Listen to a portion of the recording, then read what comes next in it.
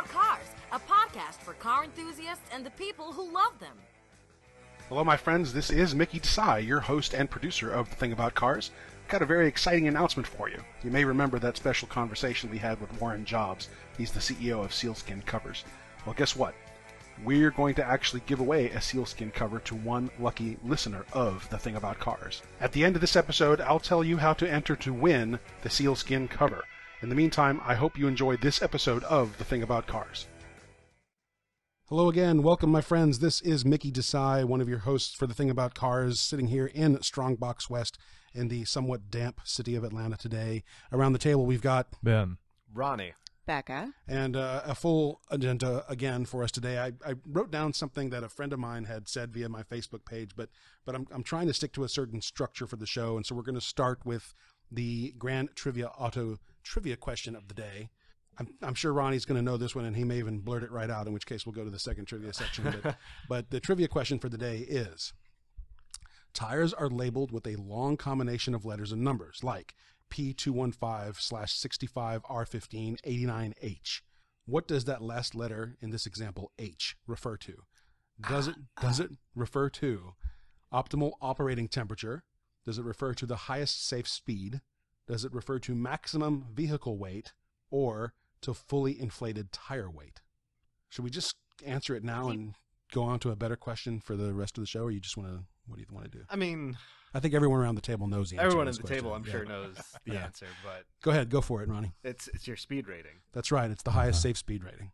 Yeah. The letter rating, i.e., WZZR or others, refers to the maximum safe speed tires are capable of. But so what are the ratings, and what should the average consumer look for their Always daily go drivers? for Z. Always go for Z. Well, H is considered standard, middle of the road, average person. You're not a race car driver. You're not driving a big old pickup or off road. Or Z is something that he and I would probably use. That's for your sports cars, muscle cars. If you're going to be, I probably wouldn't pushing put a it. Z tire on a pickup truck. what Not about with that attitude? what are they? The ZR1 pickups or a Rumblebee? Which, by the way, I just love that it's called a Rumblebee. Rumblebee. Good I grief. love that. But so does it generally speaking that the higher number, the letter, the higher speed it can handle? Not necessarily, because Y is actually the highest speed rating you can get. Oh. Y is for exotic sports cars. It is rated to 300 kilometers an hour. If you have a Y in parentheses, it makes it look like boobies, but it's also rated for 300 kilometers plus. W is up to 270. Z is actually 240 plus, which is most of your production cars, production sports cars, 240 kilometers an hour. So BMWs and the such are limited at 155, so you wouldn't need more than a Z-rated tire anymore. My knowledge is a little dated, but isn't the Bugatti Veyron the only thing that actually goes over 300 kilometers per hour? I think the Chiron does as well now. There's several Bugattis. I think there's a Pagani that goes 300 plus. I think there's a Lycan, which is a car made out of Dubai, that goes 300 plus. Veyron was the first production car that did it, but then a lot of people tried to follow suit and succeeded. of all the ones he just mentioned, you could round up every one of them in the world and you wouldn't fill up a mall parking lot. Mm-hmm. So, Right. Would they be just as sticky if you get up towards W? And would they be just as sticky? So that usually has to do with compound rating. Right. So I usually look at tread wear to tell me whether Yeah, they're I going to be usually look sticky at or not. the warranty basically, to decide, okay, these are warranted up to 20,000 miles. Those are nice and sticky. But We should do the Thing About Cars guide to tires. I mean, I think that there's some basic stuff out there that I don't know and that the average user doesn't know in terms of how do you look at tread wear? What does that mean? What does all weather mean versus something else? If I live in Georgia, do I need snow tires? Things or the like that. penny test. The penny test. People need to know about penny tests. Maybe where if you get a nail in your tire, where is it that it can be patched? Or Right. I'm sure we could do a whole episode at least On tires? on tires. All right, let's make that happen. Let's get that together for our next recording session. So a friend of mine wrote on my Facebook page. He says, and I can't remember who wrote this, so forgive me for forgetting, but he says, tachometers are stupid and a waste of space on the dashboard of an automatic transmission equipped vehicle.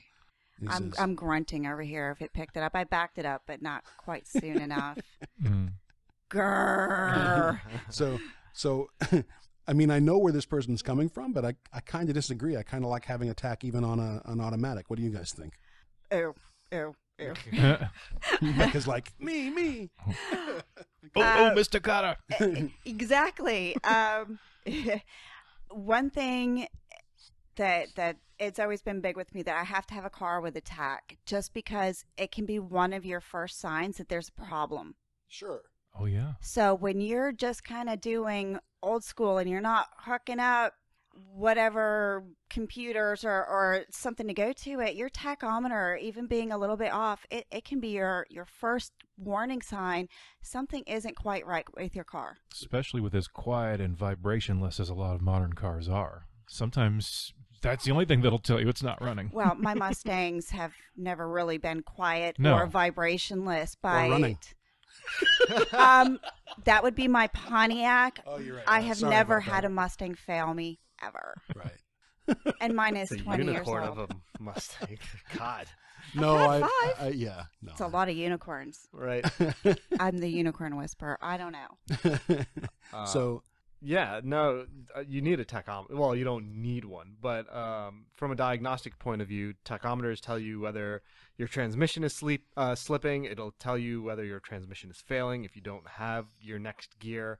If you want to do engine braking, assuming you don't have a CVT transmission and you just want to drop your gears to help you slow down in emergency situations, or if you just want to preserve your brakes a little bit, you'll know that you're not over revving your engine.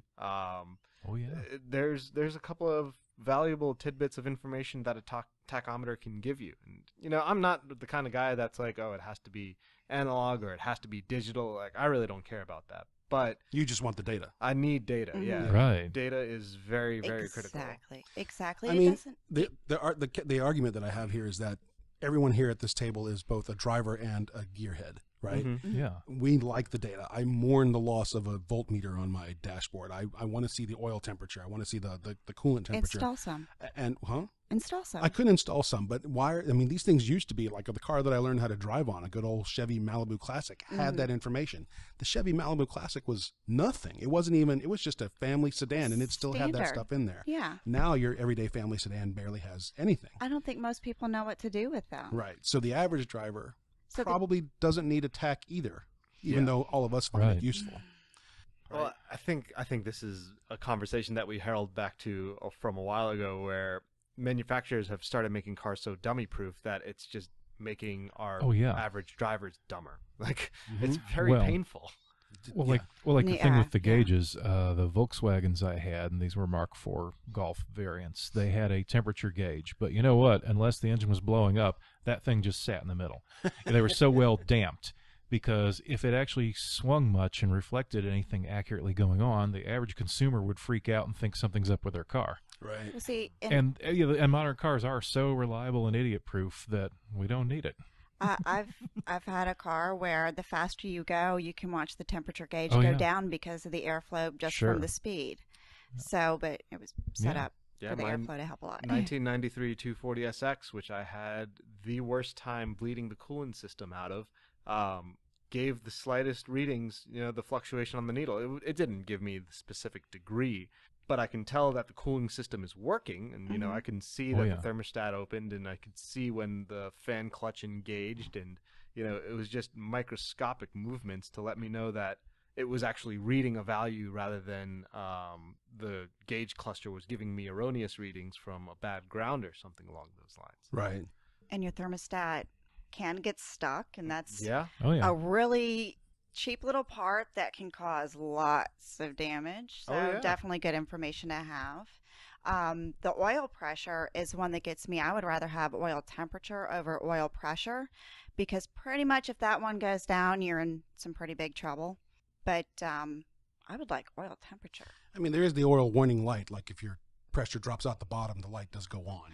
Yes, but all your oil has just fallen out of the car, and It's you too late should by that know time, by the yeah. large banging noise. Usually, see, the thing about oil temperature, though, unless you have a turbo, you're not going to overheat your oil if you overheat your oil on a naturally aspirated vehicle, something else is tremendously wrong. Well, mine again is just about the data and knowing about the environment of the car, how it's operating. Not necessarily that it's gonna make some huge impact on something. Right. We're laughing because I'm gonna have to edit this out, but my phone just, in trying to position my phone so that everyone could read the countdown clock, it buzzed because someone sent me a text message. So again, we like the data. I would like to see standard gauges return, and yeah, but we really don't need them. But the rest of the world doesn't need them. No, most of us don't. Yeah, and most of us who like having the data don't need it. I didn't say everybody, but most of us. I've had a couple friends who said, "Well, the oil light only came on a few times," and I'm like, Right. So maybe some advance warning on that would have been useful. But, Well, here's one for the manufacturers, something a little bit more specific, because right now the whole check engine or whatever little icon you have pop up is pretty much like the blue screen of death. Something is wrong with your car. right. Thanks. Could you, now some cars, my Pontiac, when it's running, you can actually press a button in a certain way and it'll give you its own code that it's throwing out. So I mean, even something like that, I don't know. Can the general person even make use of it, or do they all just drive straight to a garage anymore? Pretty much. And say it went and made a funny noise. I don't know. Yeah, I mean, again, I think a lot of problems stem from the lack of education in all of these situations. Critical thinking isn't exactly a forte of the common folk in America, anywhere in the world, honestly. If you travel about, critical thinking is one of those things that seems to be a dying art, or maybe an art that's being resuscitated thanks to the millennial generation that's like that came up with an Area 51 raid in such a way that they said, "Screw life, this sucks. We're gonna raid Area 51 and find aliens." So maybe critical thinking is coming back around. Are you going to the raid, Ronnie? I am listed as going to the raid, and I'm sure the FBI will be at my door any minute. It's gonna be great. Not in it to clap alien cheeks, just there to have some good times. Just want to have some beer and listen to music. Hey, if there's a carpool, I will happily go along for the ride. There might be some hot bits in those saucers that'll make your car faster. Oh, yeah. Ooh, alien technology. The map they have, this is a bit of a tangent, but they have a little drawn out map of Area 51 by the creators, and there's like a UFO salvage yard, and then there's like a UFO hangar, and then there's it's like an alien bunker or something. I would go straight to the salvage yard and be like, all right, what can I put on my 240? Exactly. Right. And I know there's like a 2-mile long runway there, and what a great drag strip that would be. Man, can you imagine the kind of the kind of tires we could destroy on that? Government's holding out on us, man. It's terrible. Right. Totally. Better than that 1/8 of a mile track we used to have way out in the boondocks. 1/8 of a mile. 1/8 of a mile. You can't even run something like a Mustang on that. You need the whole thing to stop. My car would probably only reach 30 miles an hour in that much space. Well, see, I could either get up really fast Yeah. or stop safely. Right. There was no go really fast no in and between. stop Right, safely. right. Yeah. So, are we saying tachometers are stupid and a waste of time? No, not at all. All right. More data, the better. More data, the better. Quick correction from what we were talking about earlier. Mhm. The Bugatti Veyron broke 400 kilometers an hour, no not kidding. 300. Wow. And it's also erroneous to say that it was the first one, because the first production vehicle that broke 400 kilometers an hour is the Callaway Sledgehammer back in 1988. Whoa. It's a modified and tuner version of a Chevrolet Corvette production car tested by Deutschmann Design at a transportation research center. And if you want to call the modified version, as not counting, in 1993, the Dower 962 Le Mans broke 404.6 kilometers an hour, which isn't as fast as the Veyron, but still broke 400 kilometers an hour in 1993. Also in 1993, actually no, sorry, that's 351 kilometers an hour. So, there were a couple of cars that broke the 400 kilometer an hour limit, which is 250-ish miles per hour. Crazy fast. Yes. Yeah. Mm-mm. Yeah. That's nuts. All right. So this is actually a pretty good segue. You mentioned Corvette, and the big news of the day of the last couple days, in a matter of fact, is the big news from Corvette, which is The Well, 2020 C8 mid-engine. Yeah. See, I figured Ben was chomping at the uh, bit. I wasn't well, even I- going to say anything. He's Yeah. been so excited about this. Well, I don't know about excited. I've been kind of keeping up with the developments as it's been Giddy sort of- like a schoolgirl. as it's been Just saying. forthcoming. Yeah, forthcoming. Right. right. So every author's favorite word.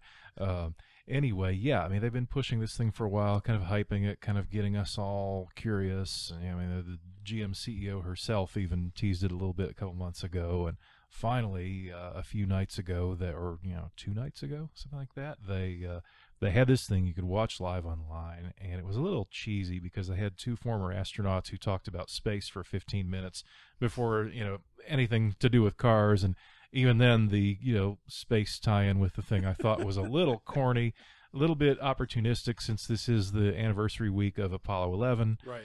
But they finally showed us the car, and it's pretty cool. I would have done a couple things a little differently on it, but that's just my personal taste. It looks like it's pretty fabulous, and one of the big news items with it is that it's going to start below $60,000 in theory, at least. I take that with a grain of salt. 59,999. Right. And even then, to get one that's that basic and depackaged, you'd probably have to special order it. Yeah.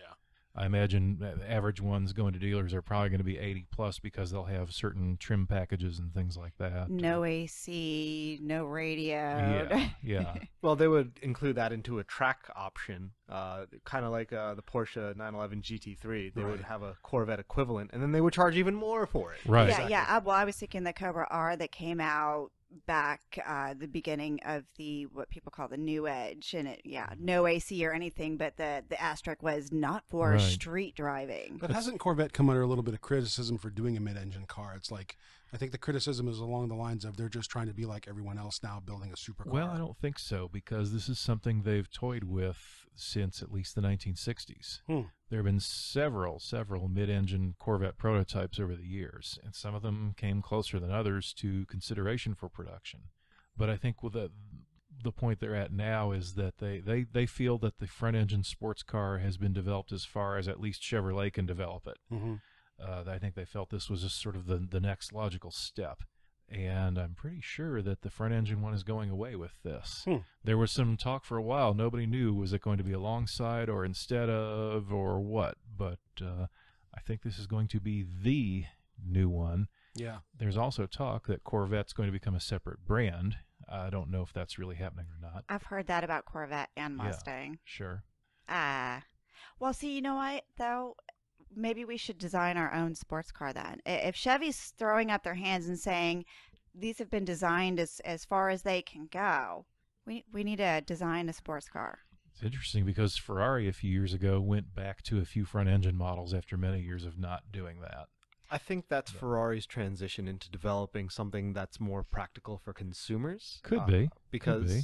I was speaking with Porsche Engineering a number of months ago about how the direction of Porsche in general with motorsports, and they said when the Cayenne came out, when the Boxster first came out, everyone threw up their hands and said this isn't a real Porsche, this is ridiculous. Why would Porsche ever produce something like this? It's cheap.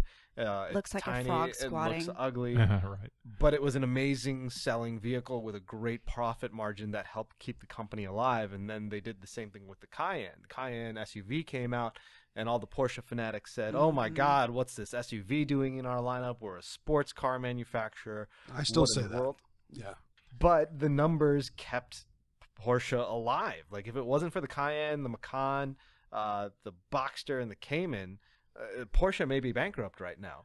And I think the same thing is kind of happening with a lot of manufacturers domestically. Ford is getting rid of all of their lineup except for the Mustang and their pickup trucks and the Focus, I think. I think it was pretty much they're going to keep trucks and SUVs and the Mustang.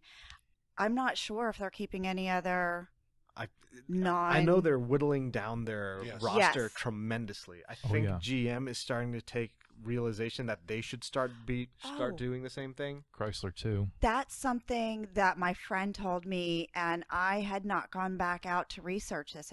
And you guys have laptops up. Maybe you can find something now. There had been some talks according to my friend, okay, I had some expletives to say. Apparently, there had been some talks between Ford and GM about some sort of, I hesitate to use the word merger. I'll err over on collaboration because I don't like that idea. But he had mentioned that he had read a news story about a possible combining of Ford and GM. That would be my hell freezes over moment. That's what a lot of people said about the Corvette too. I mean, I doubt that they would do it. Yeah. But I wouldn't rule it beyond possibility.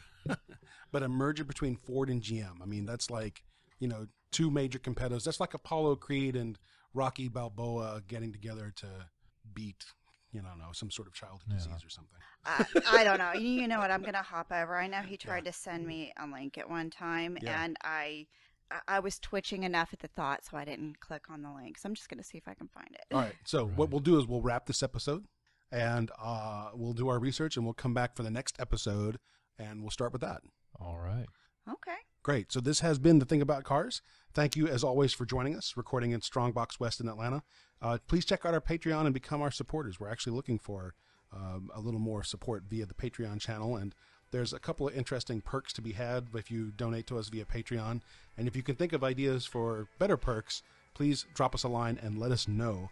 You can find us at thethingaboutcars.com. That's our webpage, or on Facebook at The Thing About Cars. In the meantime, thanks again for joining us, and we will see you next time. Bye. All right, so this is how you win the sealskin cover, courtesy of the Sealskin Covers Company. Go to the Thing About Cars website. That's thethingaboutcars.com.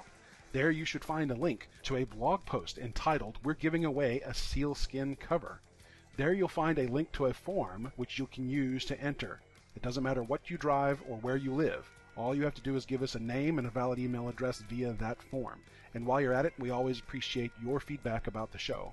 One lucky listener will be selected at random to win their very own sealskin cover, courtesy of Warren Jobs and the Sealskin Covers Company. Thanks as always for being a part of the Thing About Cars family. We'll see you soon. Thank you for listening. This has been The Thing About Cars. We'll see you on the road.